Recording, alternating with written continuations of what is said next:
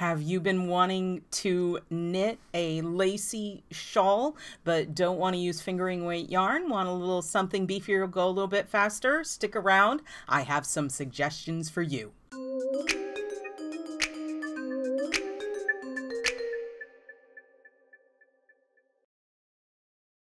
Hello knitters, Barbara Benson here. I am an independent knitwear designer who also makes videos here on my YouTube channel, Watch Barbara Knit. Make sure to check in the description notes below the video where you will find links to anything I talk about on this video, which you're going to want to do because today it's the first Thursday of the month. It is Fave 5, so there will be links to all of the patterns that I'm going to talk about. Fave 5 is when I take a theme and browse through, and I do use Ravelry, I browse through Ravelry and find patterns that fit that theme that if I were going to start knitting like right now, that is what is grabbing my attention. I'm not saying that these are the absolute best and like I will fight on that. These are the ones that are grabbing my attention, that fit the theme, that work in with what I'm trying to suggest to you, to give y'all a bunch of options within this category. As always,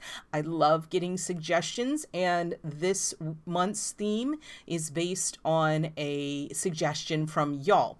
Now, I'm gonna pop that suggestion up, and I chose this one because it is very specific, and I kind of played fast and loose with it because it is so specific, but I don't have a lot of brain power this month at the end of the month because things are a little wacky in my life, and having something narrowed down really helped. So what we have here from Nellie is, I would like to see more lacy and mosaic crescent form shawl/cowl patterns using sport or light DK weight yarn. So this is very specific. And I might actually do a couple of videos from this one, but what I chose to focus on is the idea of lacy shawls or cowls. So these are neck things that are lacy and designed in sport or DK weight yarns. The very specific about being mosaic and lacy, there's not a whole lot of that out there. So I wasn't able to hit that part of it. I will try again for mosaic and lacy. But right now what we're doing is neck things, shawls and cowls, DK or sport weight, lacy. So we will get into that. Let me find the right button. So our first one, this is the Yoil Loop by Jennifer Dassau. And I wanted to start off with something that was relatively easy.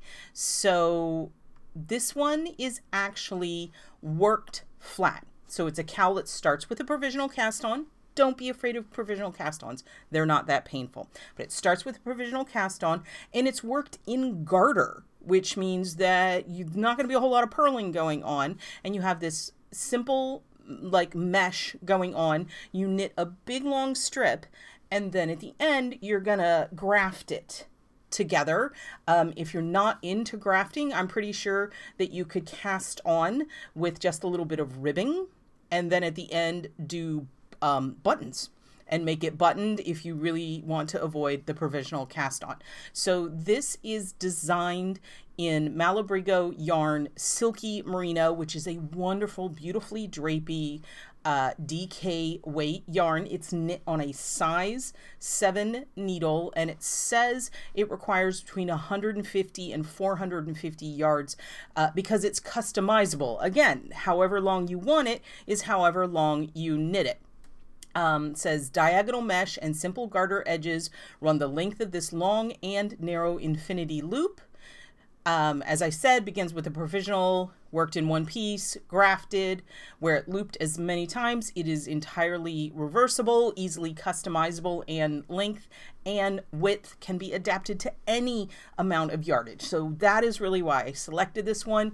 It is lacy. It is super easy. You need 2 stitch markers, scrap yarn for the provisional cast on. So this is my first of them. I think it is lovely. It would be a very comforting, very easy knit. The technique and skills used is provisional cast on, knit, easy lathe, grafting. This pattern includes a link to my grafting tutorial, so it could be a fun way to add that particular skill to your repertoire. I do love just the look of it. I think it is lovely and would be a great addition. So our next one, another cowl. Maybe should have mixed these up a little bit more, but it's fun. So this is a short cowl. This is a close to the neck cowl. This is Peacowl from Amy van de Laar. And it says Peacowl is a slinky lace cowl inspired by Art Nouveau peacock feather motifs, which is why it's called Peacowl, which I think is a really funny play on the word peafowl, which is like the generic term for peacocks. You know, it covers the peafowl, which I think is funny. This is DK weight, and it calls for Outlaw Yarn Vanitas DK, which is an alpaca merino blend, which is going to account for the slinkiness of it that she talks about. It is on a US size 7, that's 4.5 millimeter, and it calls for 205 to 218 yards. So it's 1 skein DK weight. And let's see here. It says if substituting yarn, choose something with good drape, i.e. an alpaca or silk blend. It says it's 26 inches in circumference and 11 inches tall. If you like your cowls to be snugger or longer or taller or shorter, suggestions are included for resizing. Fully charted and written instructions so you can follow your preferred type. So this one is like the next step up from the Yoil is knit flat.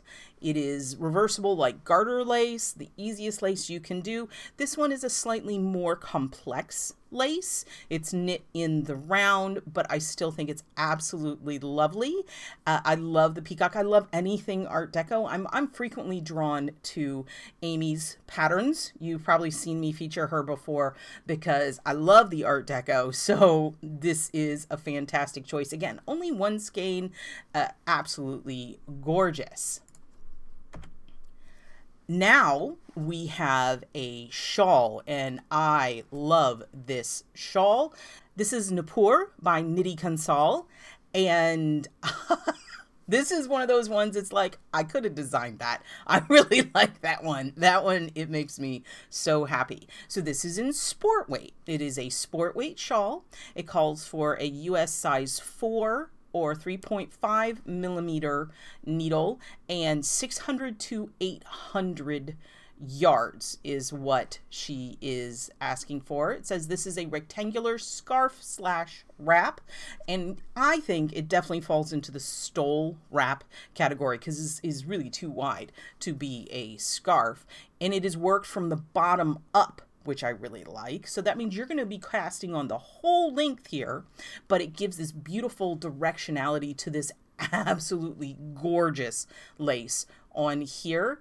And it says it begins with the lace section, which is followed by some striping short rows and ends with asymmetrically placed eyelet rows. So you've got more complex lace going on here, a little bit of color. I really think that that stripe of color with the short rows, you can see how it seems like, I think the colors narrow up here and it gets wider. It's just a beautifully balanced pattern. I think it's gorgeous. I love this style of stole, and it's in sport weight yarn. So it says viscose yarn or any sport slash light DK weight yarn. And so she knit it out of 100% rayon. But again, you can substitute. It says the length is 80 inches by 10 inches. You need 19 stitch markers. That is probably to track your lace. And her difficulty stated is intermediate because of the lace and the short rows. You obviously, the main color, you need 500 yards. The contrast color, you need 250 yards. I just love this. Nupur. It makes me so happy. I mean, really, it's one of those ones that's like, sometimes you're like, I wish I had designed that. I think it fits beautifully, it's flowy, and it is gorgeous lace. And again, we've ratcheted up the complexity of the lace. So if you're looking for something a little more challenging, this might be your choice. And that is Nupur by Nidhi Kansal. Our next one, we have another cowl. I kind of went heavy on the cowls, but you'll find out why shortly. This is Lagoon Shallows by Lindsay Luchuk, and it calls for 100% DK weight linen. So it's going to be incredibly light and drapey and perfect for the spring and the summer. It is, again, DK weight. It calls for US size 4, and it says 180 to 360 yards. So obviously there's some variability. You can make it bigger or smaller because that's a fairly wide range. And she says, stitch your way to your favorite Caribbean destination with this relaxing and portable design. Have a breezy wave texture inspired cowl, perfect for evenings when you get there. Love it. It is fully written with a chart, repeat, and 2 how-to YouTube videos. The first one demonstrates the picot cast on and bind off with optional beading. The second video demonstrates the decreases used in the pattern. So in that reading, you can see a lot of the reasons why this one grabbed me. The picot, just adore those little picots. She beaded the picots because, yes, please, I really want more beads. And I love this lace that she used. It sort of looks like drop stitches, but I'm pretty sure it's a decreased double yarn over kind of situation going on there, which is going to create the kind of look of drop stitches, but with a lot more control, which really I feel makes it elegant. I love this one. I love the diagonals on it. I love the beaded picots. Yes, beaded picots. So again, it's DK weight. It's going to knit up faster. It's going to drape beautifully. Again, she used the linen. I'm pretty sure a silk would work amazingly in this. And honestly, she used the DK because it's a cowl, because it's not particularly fitted. If you wanted to use sport, I'm sure it would work just fine. It's just going to come out a different size. Frankly, you could probably use fingering weight in it. It's going to come out a different size, but I think it's going to still be a wearable cowl. Love this one, Lagoon Shallows by Lindsay Luchuk. And then our last one, we've taken the lace all the way up. Okay, look at this. Kirsten Kapur. If you like lace, if you like beautiful design, definitely check out Kirsten Kapur's beautiful, beautiful designs. So many amazing things. So many things. This I selected because it fit in the lace and it fit in, this is a sport weight yarn, and this is called Lily Pool Terrace. Again, it's sport weight. She calls for a US size 7, so this is going to knit up fast, and it's 340 to 680 yards. It has both small and large options, and the US size 7, 4.5 millimeter. I'm sorry if I don't always include the metric. I try to, but sometimes I miss it. The actual yarn she used is a discontinued yarn. It is a Blueface Leicester, what is the second fiber in it?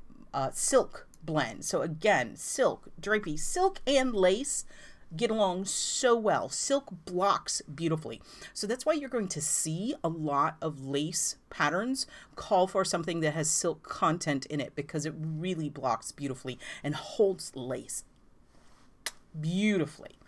So her finished sizes are approximately 18 or 22.5 inches deep at the widest point by 60 or 67.5 inches across the top edge. This is a side-to-side asymmetrical curved triangle, so it sort of fits in the crescent shape because it definitely is curved, but it's the one kind that starts with a point and you knit some texture, a little bit of lace, texture, and then end with this absolutely stunning lace. Oh my goodness. She does say, it says this is an asymmetrical curved triangle, and I just absolutely, the non-lace portions are garter stitch, so that will definitely be easy. Says this pattern contains both charts and line by line written instructions for the lace pattern. It's just gorgeous. I'm making it bigger on my screen. I have this on my screen so I can look at it. This lace pattern on here, again, this is the highest level of complexity that I have selected for you. If you like a lace challenge, this is going to do it for you. It uses something that's called the water lily from Estonian lace, which means you're going to have a section where you make big circle, you like put a lot of stitches into one spot, and then you're going to knit for a while, and then you're going to bring them back down into these flower shapes. Just adore it. And it'll be really fun, especially if you haven't done that kind of lace before. Doing it in a heavier yarn might actually make it easier for you because you're really going to be able to see what's going on. Also, I'm a sucker for purple, and this is absolutely gorgeous. So this is Pool Terrace by Kirsten Kapur. Absolutely gorgeous. Now, whenever I do these, I also, if I have any patterns that fit in with the theme, sometimes I do, sometimes I don't, I like to share them.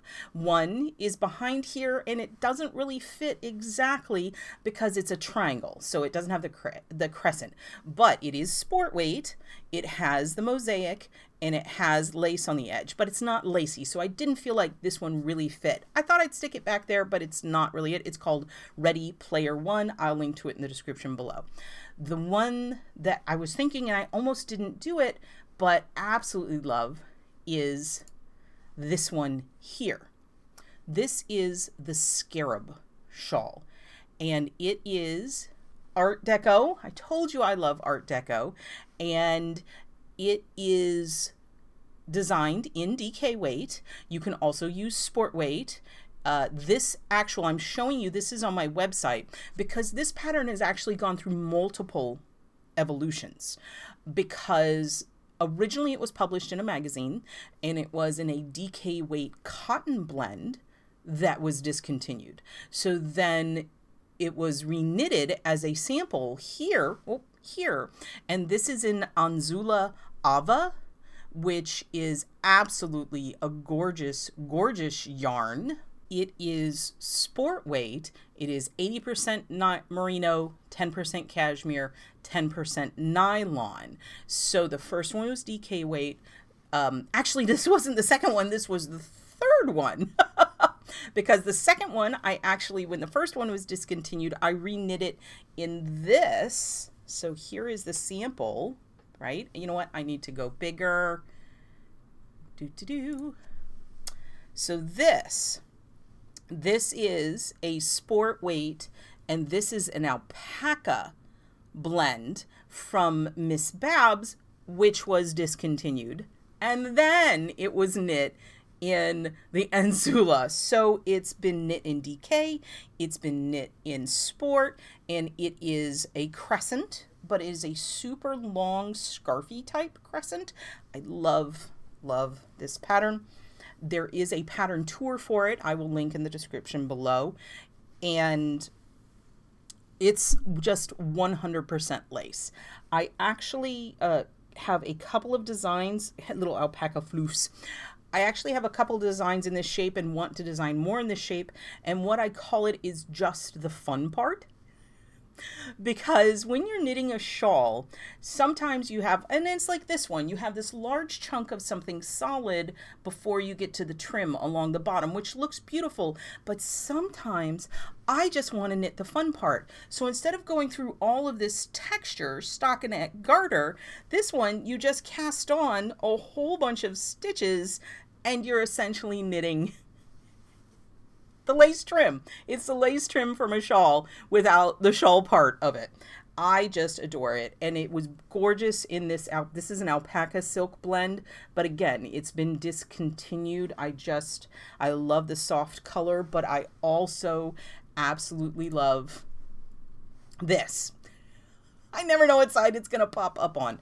This is the sport and this gorgeous color, so you can see it is a flexible pattern, and this is the one I thought of because it'll work in sport, it'll work in DK. Oh, let's get some yardage for you. Uses a US size 7, 4.5 millimeter, between 310 and 330 yards. Again, it is long and narrow. It is 9 inches tall, so it's not a very big fall, and 67 inches long. So that is big.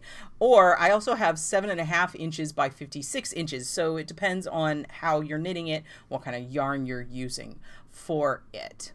Those are my fave 5 cowl or shawl neck things in DK or sport weight yarn that are lacy.